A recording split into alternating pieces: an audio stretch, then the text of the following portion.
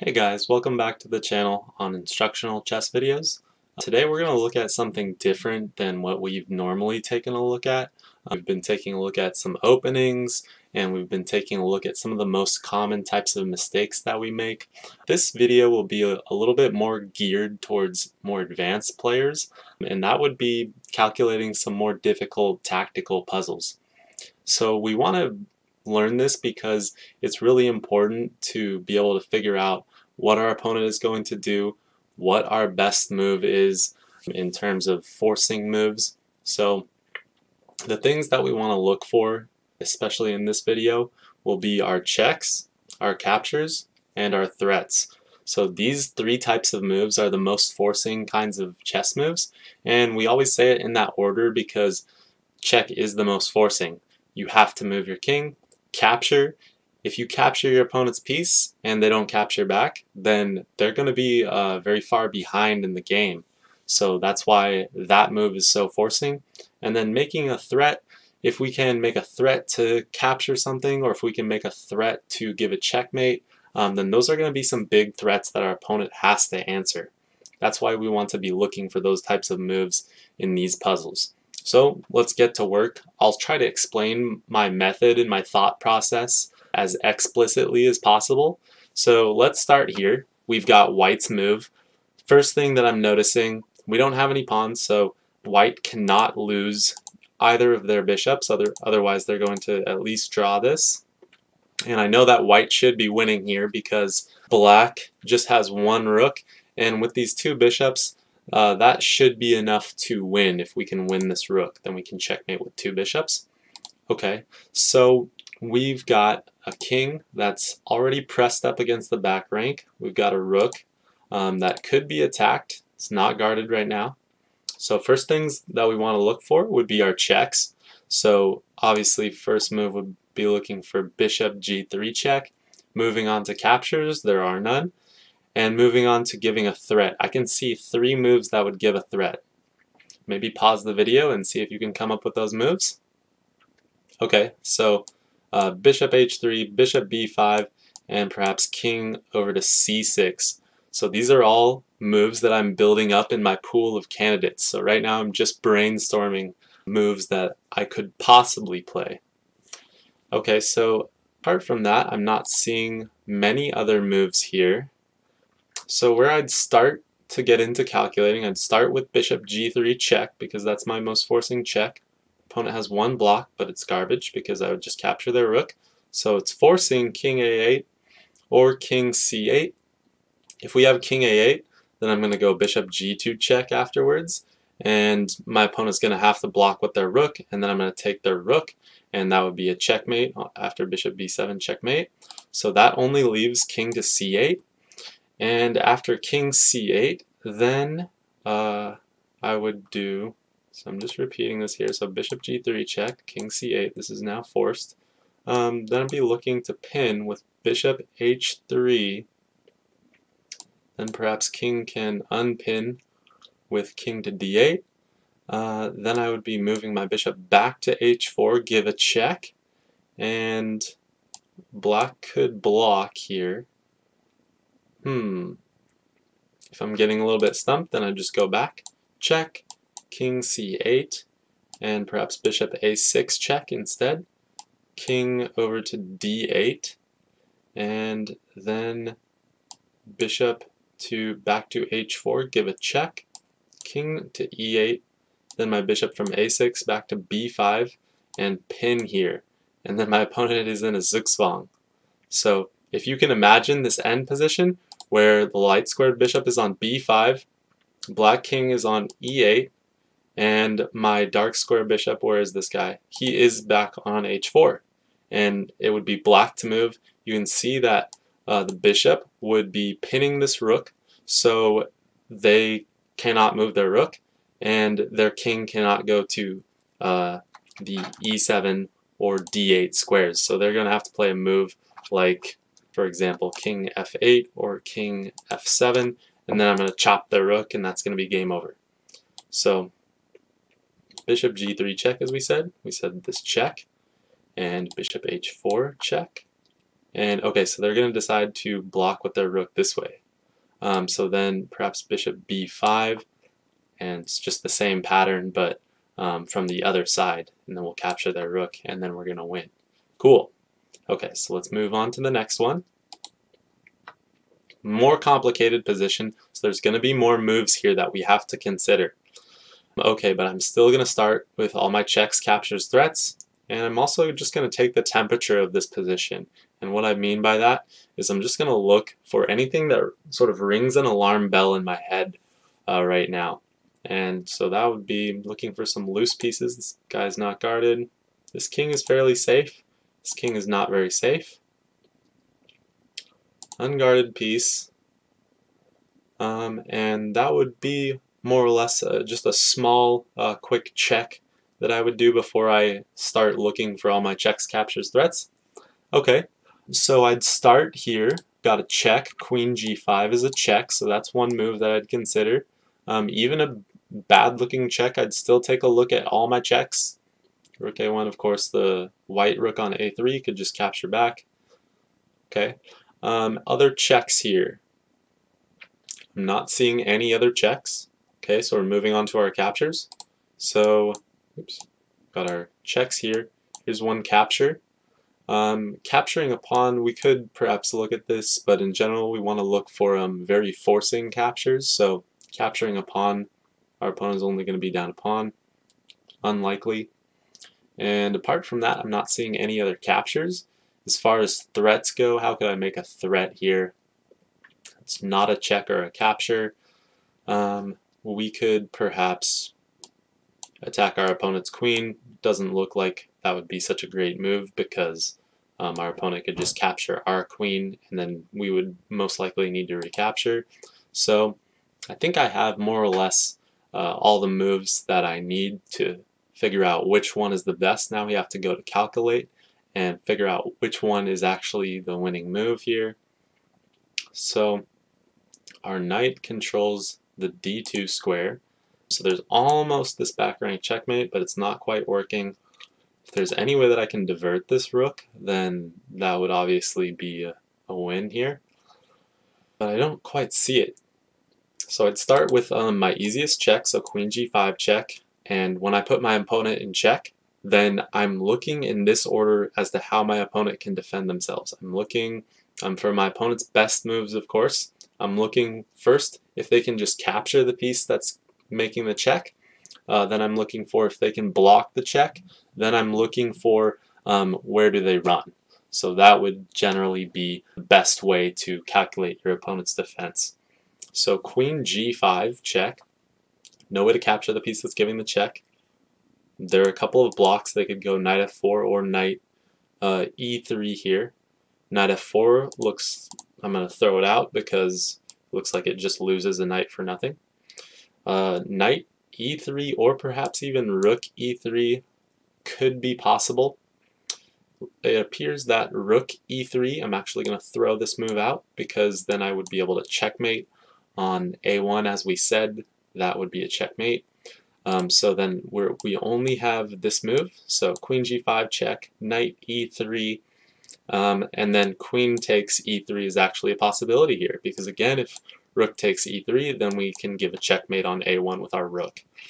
So that only leaves us with queen g5 check and king to d1, queen to d2 checkmate. And so that only leaves us with queen g5 check, king b1, and how will black answer here? I'm looking for other checks, other captures, and other threats.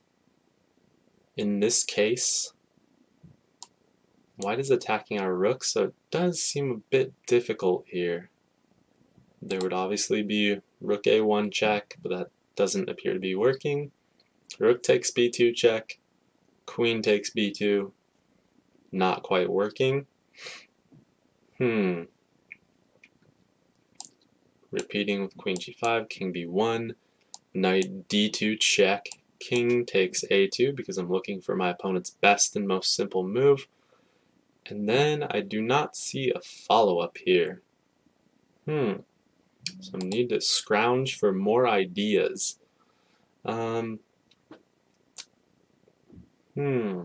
Okay, so perhaps we need to move on to another move because I'm not quite seeing how this one will work. So perhaps rook captures a3. The most simple move that I could figure is b captures on a3. Then perhaps follow up again with queen g5 check. And now they don't have this rook anymore, so both blocks are out of the question. King can move to b1. And unfortunately, I cannot get rook b8 in, so that's not quite working. Okay, perhaps I'll move on to one of our other moves that we wanted to take a look at, but I don't believe we said there are many other moves that look very appetizing.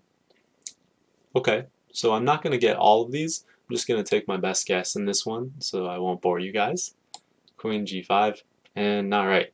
Okay, so good. We found our first wrong puzzle. So if we get something wrong, then we really need to go to the analysis board and figure out why we didn't get it correct. So I would click on my analysis board, and you can't quite see behind, but I've got my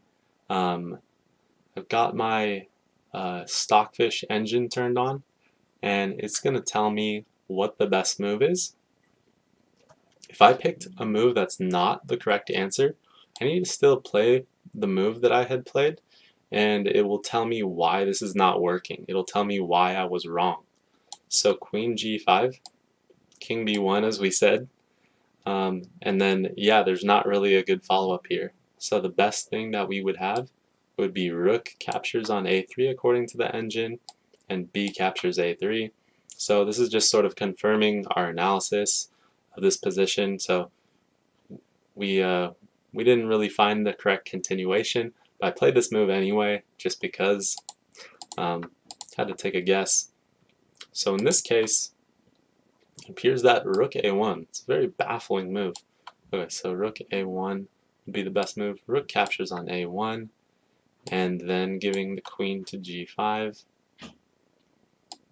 Say for example king b1, knight d2. Oh, and then we're going to have an Anastasia's checkmate likeliness if we go king a2, rook a8, and queen a6, rook takes a6. Okay, so that was a very, very interesting puzzle. This pattern would be called Anastasia's checkmate, where we have a knight that is sort of blocking the king from getting back onto the b file or some other file here. So it's almost like a side rank checkmate instead of a back rank checkmate. So that was a good puzzle. That one got me.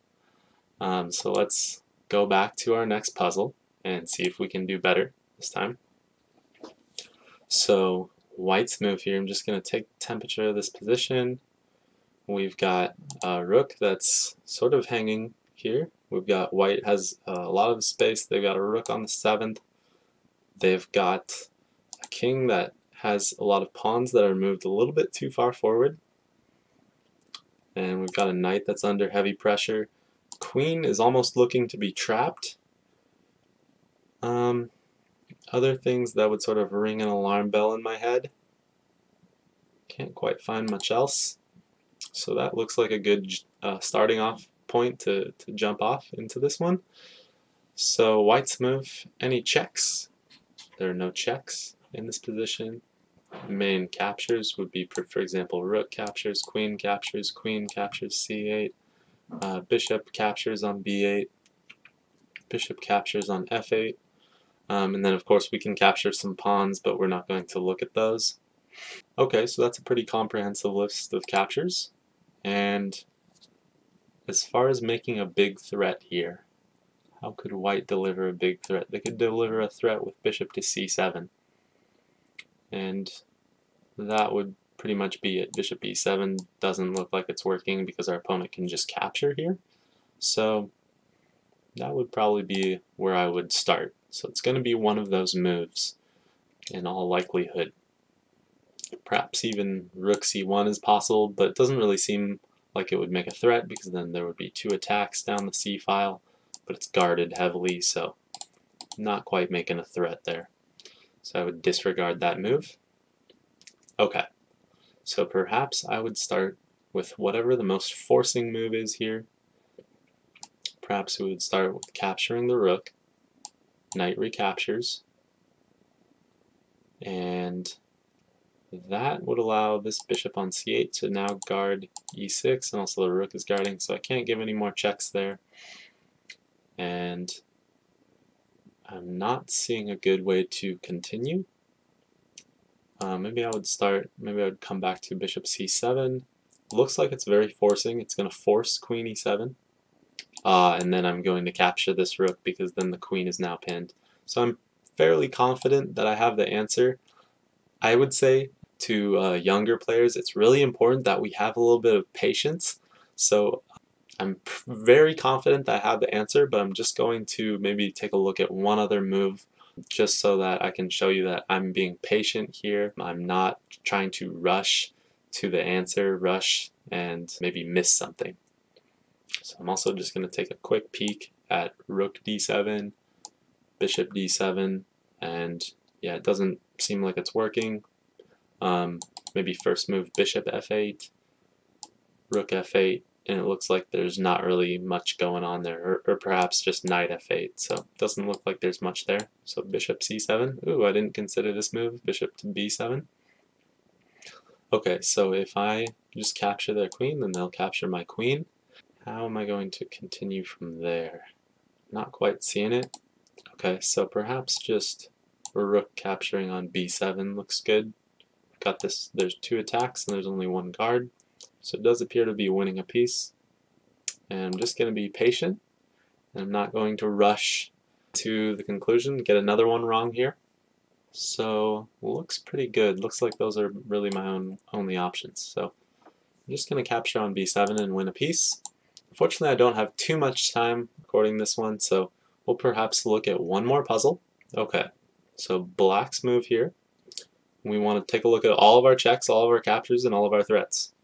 So we got 1 check, 2 checks, 3 checks, 4 checks. That appears to be all of our checks. Okay, a lot of those checks do appear to be not that great. Moving on to our captures. We can capture a pawn, but we don't really want to look at some of these types of moves that much. Of course, there's another capture, but I already looked at this move, so I'm just only looking for captures that are not checks. There's another capture, but it's just a pawn, so I'm not really going to look at that move very hard. As far as threats go, perhaps queen a5 does make a threat to checkmate on d2, but of course our opponent has a really good defense of just simply capturing our queen, so not quite working. Other ways to make a threat here, perhaps h5 does make a threat on the queen, but then the queen would just be able to capture here with a check, so that can't possibly be good. And then we can use our queen to threaten our opponent's queen, but of course they could just capture our queen and give a check, so it doesn't seem like that's quite making a satisfactory threat. And the other last thing before I'm going to go calculate some of these lines, I just want to take a look at my own king safety first as well, because white does have a check here. I'm just going to see if I don't give a check to my opponent, will white be able to give a perpetual check or keep on checking me?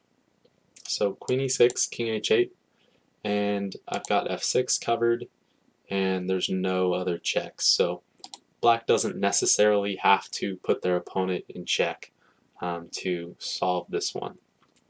Okay, so the most appetizing check, my gut instinct is telling me that knight to e3 check would be the best move here, because it makes a really big threat and check, so it's the most forcing move. That's how I am saving energy, saving mental power, is looking for the most forcing move first. So check. You must capture this, otherwise you're going to have your queen and king forked. So bishop captures on e3, then that's going to clear the path for queen to d3 check. And After that, let's see, I've got a queen on d3, you've got a bishop on e3. If we have just bishop back to d2, then I'm just going to capture on d2 and you're going to be checkmated. If you try king to e1, then I'm going to go queen captures on e3 check, and it's possible to make a block here. Then how would black continue? This looks very promising, but I'm not quite seeing a good continuation. I'm just going back for a moment. Knight d3, bishop d3, queen d3 check, queen d3 check, and just looking at other responses. So king c1, I'm just going to checkmate there, and it looks like that is all that is possible. So knight d3 check, bishop, here, sorry, knight e3 check, bishop e3, queen d3, king to e1, and then this queen has the e2 square covered, so I can't just give a checkmate here. I am looking for other alternatives. Okay, so we're going back to queen to e3. Queen captures e3 and give a check. Then knight goes to e2, trying to block. And is there any way that I can add more pressure to this pinned piece? I'm not quite seeing it. Now we'll have the way cleared for perhaps rook f8. Does that make a threat? Doesn't seem like it does. If I could divert this queen, then that would be good. I don't quite see it here. I am somewhat out of time, so I'm just going to give an educated guess. So it's not a pure guess, but it is. My intuition is just telling me that this is very strong. Now we're at this position. Yeah, this just seems very strong. What would be the move here? So I'm taking a look at capture, then queen capture, and then it seems like there's not really much to follow up with. So I'm looking at what would make a threat here. Rook d8 would make a threat, it seems, but queen d2, then king will be able to capture here. So I'm not quite sold on this one. Perhaps I would take a look at rook a4, because if the queen just captures, then we can divert the queen's attention away from e2. So rook a4. And how in the world is white going to defend against this? Perhaps queen e6 check? And we said that this king can escape from all of our checks. In this case, our rook will no longer be on the back rank to guard this. Perhaps king h8, queen c8 check. It's the only way to give a check. Then king g7, and black is gotten out of the checks. So this does appear to work. It doesn't appear to be that forced. I'm really trying to look for something perhaps a little bit more simple. Of course, the simplest move should take precedent anytime that you're thinking. We want to make sure that we look for the simplest moves. And again, h5 is still not working because queen will just capture on g6. Okay, we'll just take this guess, and I assume just capture. So there we go, and there you have it. So that's sort of how we should calculate some of our moves. We want to make sure we're taking a look at our checks, our captures, and our threats. And as you do this more and more, your calculation will get faster and faster, and you'll start to look for the best moves first so you can save some mental energy here. So there we have it. This video has been a little bit more advanced than some of the other videos that I've released, so don't feel bad if some of the moves were sort of whirling past your head.